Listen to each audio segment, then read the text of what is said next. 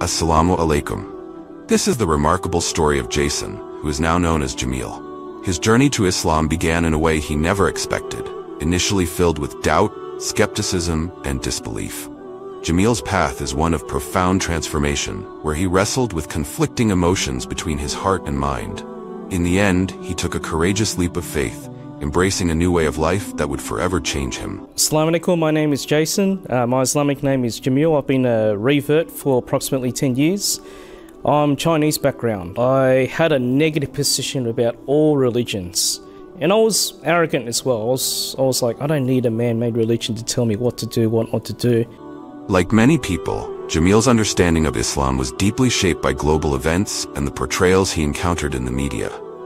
To him, Islam was often linked to images of violence, extremism, and fear, particularly in the aftermath of events like 9/11. These negative associations fueled his misconceptions, creating a barrier between him and the true essence of the religion, which he had yet to discover.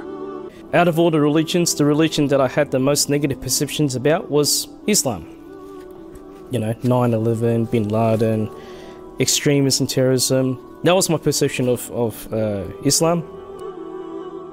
Despite holding strong and critical views about Islam, Jamil had friends who were Muslim. Among them, one friend recognized a spark of potential for change within him. This friend took it upon himself to share insights and knowledge about Islam with Jamil. Initially, their conversations seemed to make little impact, as Jamil remained resistant to the ideas presented.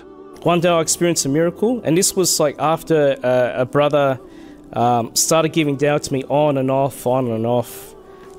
At that time I wasn't receptive. One day I had dinner with him, and I still remember that day clearly. Like, I still had the same attitude. Don't talk to me about religion, don't talk to me about Islam, don't talk to me about God. But then, Jamil had an encounter that would shift his perspective forever. One evening, he was invited to dinner with his friend and another brother. What he didn't realize was that this dinner would be the turning point in his life. Then I meet another brother for the first time at that dinner. And that was a life-changing moment, because this second brother that I meet for the first time, the way he gave down was very different compared to the first brother. And it actually got me thinking. And I was thinking, even though I was trying to avoid Islam as much as possible, I was thinking, what this guy is saying, Islam just started to make logical sense. What this guy is saying, he's speaking the truth. That night, Jamil's resistance to Islam crumbled. His heart opened, and just a few hours after dinner, he took his shahada, the declaration of faith. But the journey wasn't easy, and as with all life-changing decisions, doubts quickly followed. And then I took my shahada afterwards, a couple hours after dinner. And I still clearly remember the whispers, the whispering. Shaitan was whispering things like, did you do the right thing taking the shahada? You don't have to be a Muslim, you don't have to pray 5 times a day. It's much easier being an atheist.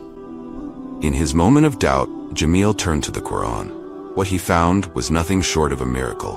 I remember opening the Quran to any page. And the first verse that I read in the Quran was, how many more signs do you need?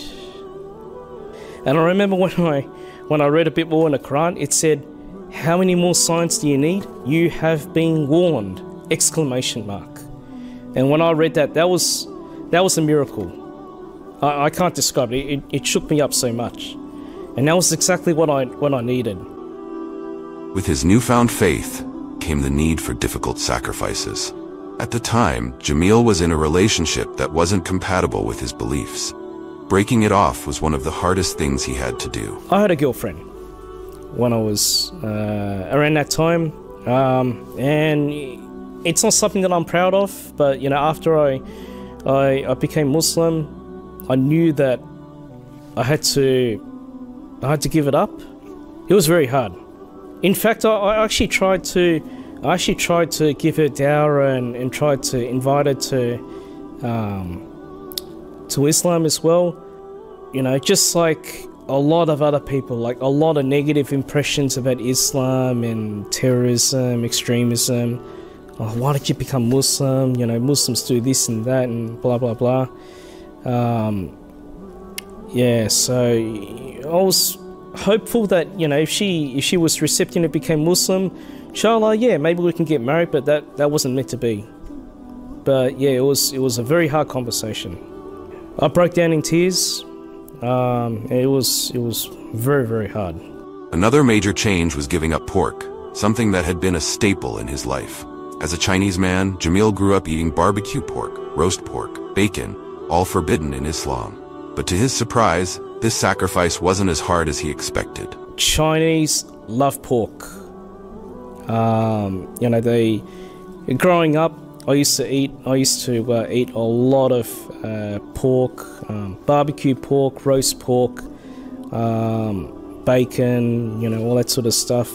And alhamdulillah, like it wasn't hard to give it up. Jamil's story is a testament to the power of faith, logic, and perseverance. From doubt to certainty, his journey to Islam shows us that sometimes the path to truth isn't the one we expect, but it's always the one we need. Subhanallah.